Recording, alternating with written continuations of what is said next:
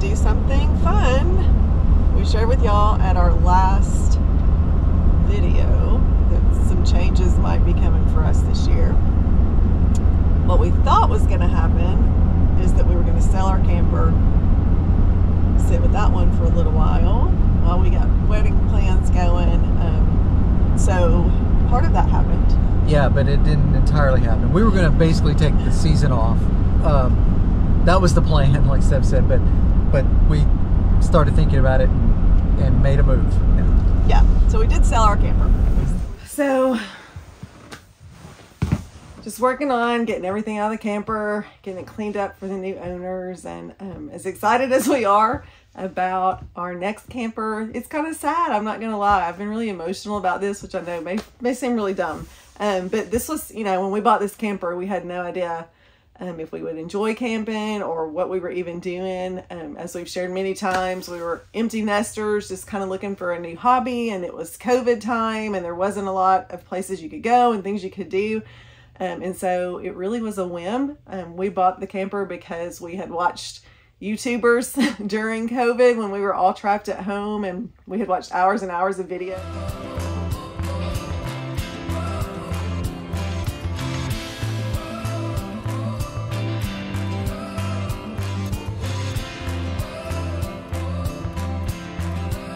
So yeah, so we sold our camper, but then we got to talking one night, and the thought of not having a camper and not having camping season until next year wasn't good. It was actually in church one day after the Friday we made a deal with the guy buying it. We were in our life group class, and a lot of us are campers in there, and they said, "You're going to go the whole summer?" And then I said, "Yeah, that's the plan, you know, with the wedding," like Steph said. But then all of a sudden on the way home, Steph said, "Are we really going to go all summer without camping?" And I said, "Hey, if we want to start looking," so then we started looking, and yes. So when we bought that camper, we had never camped before. If you've watched our videos, you know we were brand new to all of that. And particularly Mark and Trisha. We had watched Let's Jump More Journey, a lot of their videos, and we really were just kind of intrigued with the whole lifestyle and what all you could do with a camper. And so when we bought it, we just knew very little. But it just turned into something we've absolutely loved. And so when we bought it, there was a little bit of a negotiation between us, because Mark wanted to go a little bit higher end than I wanted to go on our first camper. But when we talked about it, I convinced him that we didn't want to go higher end if we didn't know if we were even going to like it. So we'd never been before, we knew nothing about it, and I did not think it made sense to buy a luxury camper for your first camper ever, particularly when everybody was telling us that they lose their value as soon as you drive them off of the lot, which was not the case for us. And we did very well reselling our camper. But it was a great camper. It was a great camper, and we kept it really clean and took good care of it. So, but talk about why you wanted a different camper. Yeah, and I told Steph going into this, even back when we started thinking about selling it, I said, you know, options. We can do nothing, keep our camper. We love it. It's perfect shape. It's 2021. We would have had it 3 years, maybe in a couple weeks. So we had it almost 3 years, and loved every minute of it. But like Steph said, when we did buy it originally in March of 21, I kind of I don't want to say settled, but I agreed that, you know, we'll go to this budget, and would like to have gone a little higher, but it was a smart choice. So then after 3 years of camping, and obviously knowing what we learned and what we saw, and there were some things that I'd like to have gotten into, upgrades basically. So that's kind of the main reason. Upgrades, nothing wrong with the Grand Design, and I know there's a lot of stuff out there right now on Grand Designs and other campers about the frames. I'm telling you, our camper was solid, and I would have kept it and been very happy with it. But we just decided we went kind of mid-grade. Like, we didn't get the Solitude, but we didn't get the Imagine. We got the kind of we got the Reflection, which was again great. It was a great camper for us. But like many of you probably do, we watched a lot of videos and we saw a lot of different options. We've gone to some RV shows, and there was a particular camper that Mark fell in love with, and that was kind of the dream camper.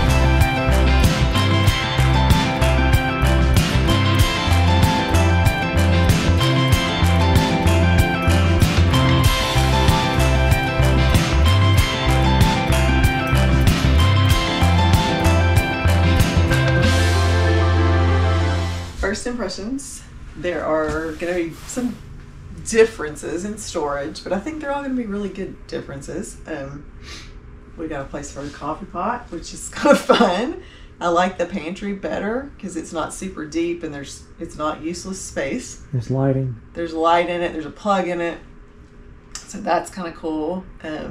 There's tons more serving surface area. So when we entertain, places to put food, and that, like, a lot more of that, which I'm really happy about. So yeah, I'm looking forward to a king size bed because that's what we have at home. So that'll be good. And I'm ready to go. We'll see with this RV mattress. Yeah, we have to try that. Yeah, we may have to upgrade the mattress. But it is or at least put a topper on. Let's put a topper on it. Yeah, that never works.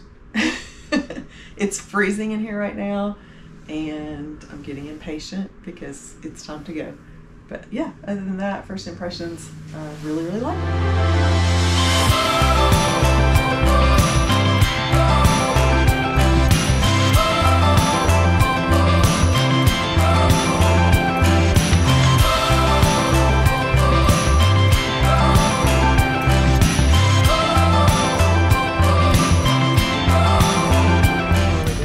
Well, we just had a reweigh at the Catskills with our new camper to make sure that everything, you know, checks out on the load. But now I'm fixing to calibrate our Pro Trailer Backup Assist sensor. I hope this is enough room right here. So I'll set up the camper. I've got to get straight here.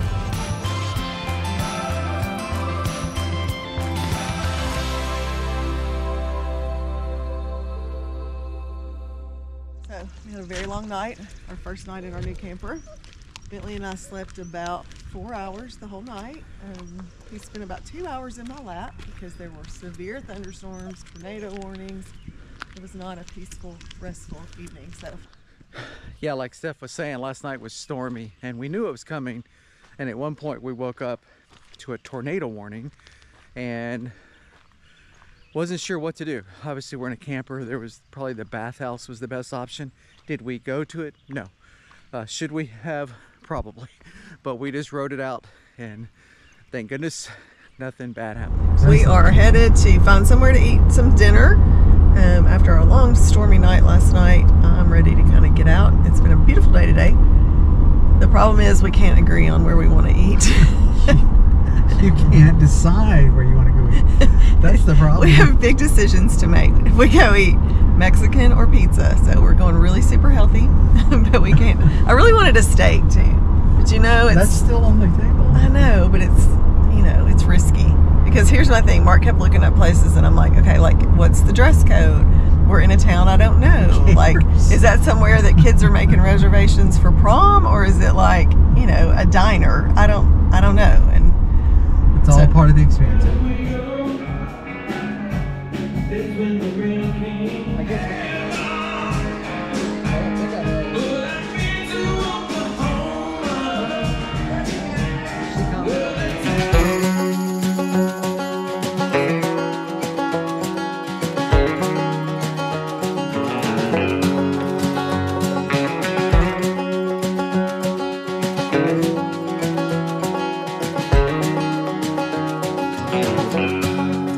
Camping trip of 2024 camping season, and we're back at Tim's Ford, which ironically is where we ended 2023 camping season other than our trip to the beach. So this is one of our favorites just because it's nice level campsites, it's pretty easy to get into, it's close to home, lots of water as you can see behind us, which we always love. Not a ton of hiking, but then over at the main campground, or the main, I don't know what it's called. Mark can tell you more what that's called. But there is a huge bike trail that we like to take, a really long trail. So you'll probably see some footage of us doing that this weekend. But like I said, we're just kind of happy that it's not stormy, even though it's still rainy and wet. But the the storms have seemed to have blown on by, so that's really a good thing. So we're just out for a morning stroll, put the dogs away because they don't always hang with the pace that we like to keep when we're really walking for exercise. Yeah, we're looking forward to a great weekend.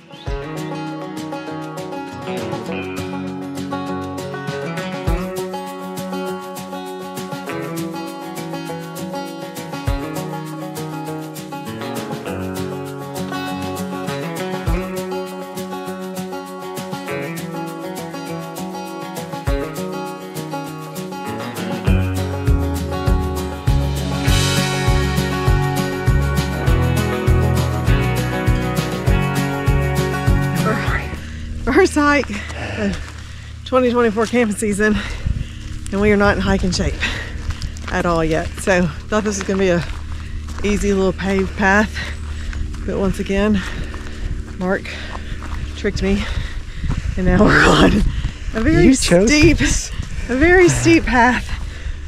Yeah, luckily it's not super long. We looked at one that was like 7 miles, but it's March. We'll do that in June. But yeah, looking forward to getting back in hiking shape. It's a beautiful day and just the right temperature. Really pretty scenery here at Tims Ford State Park.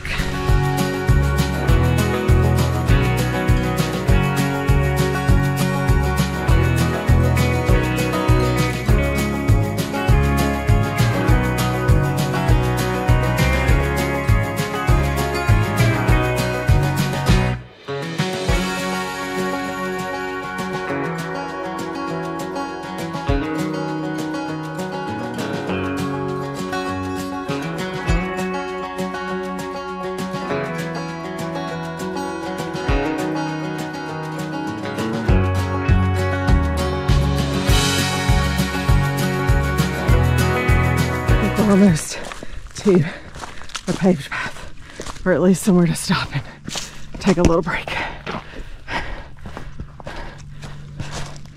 We'll see what's up here. Whew. Goodness. If we want to keep going 4.1 more miles, we go that way. This is the trail we just finished. No bailout trails.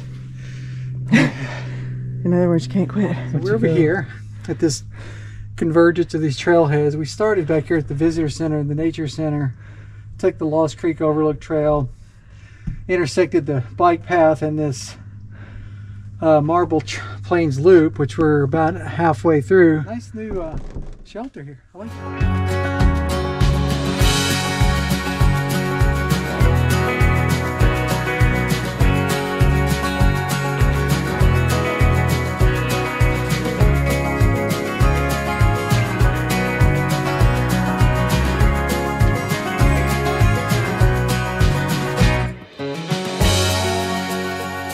Waiting our turn to get to the dump station, which is one of the downfalls of places that don't have sewer when you leave on a Sunday at checkout time.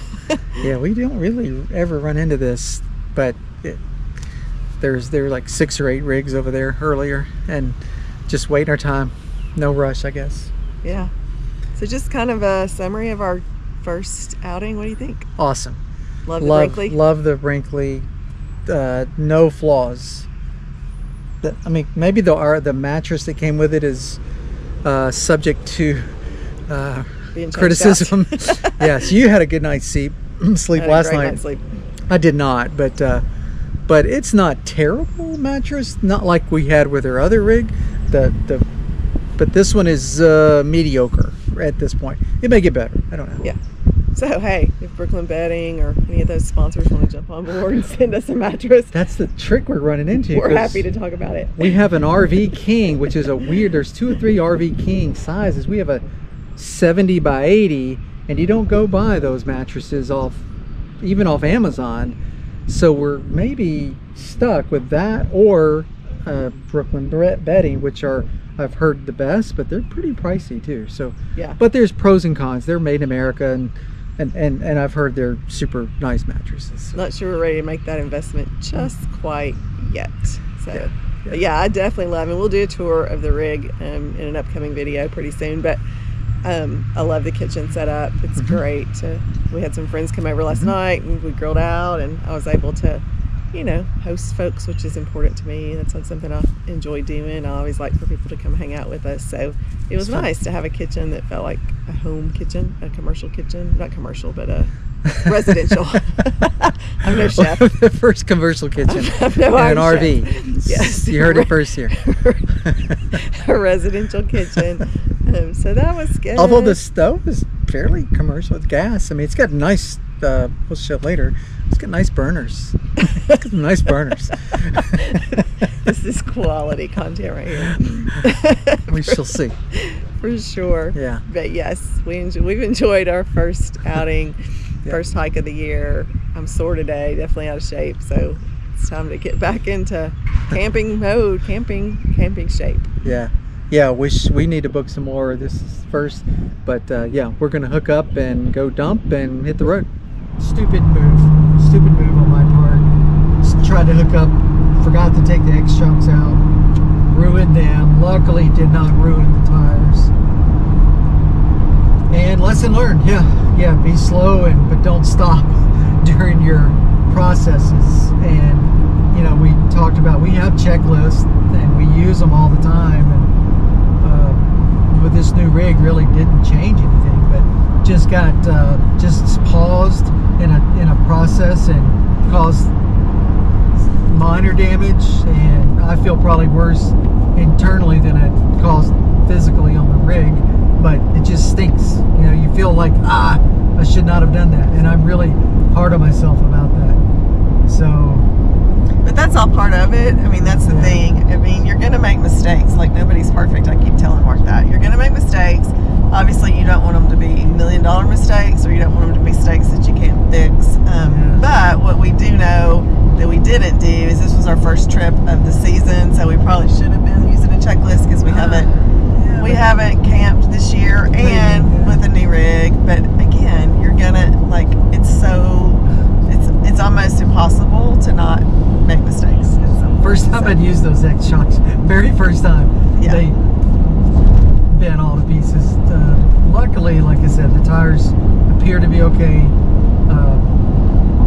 Yeah, maybe no harm, no foul, but there was potential for a big foul right there. Yeah, with camping, there are a lot of details. There's a lot of details, and that's just all part of it. And so, yeah, we lived through it. We survived it. It will be okay. And my heart was racing for probably a couple hours, honestly. Yeah, Mark just can't let a mistake go. I can't let that go. Yeah. And it, bless him. So I tell him one of these days he's going to have a stroke or a heart attack over something crazy. I literally took an EKG on my Apple Watch. And my heart was racing. And it probably isn't healthy, but that's just your mental makeup is you are who you are, right? I mean, it's just part of it. Maybe. We're going to work on that for sure. How do you do?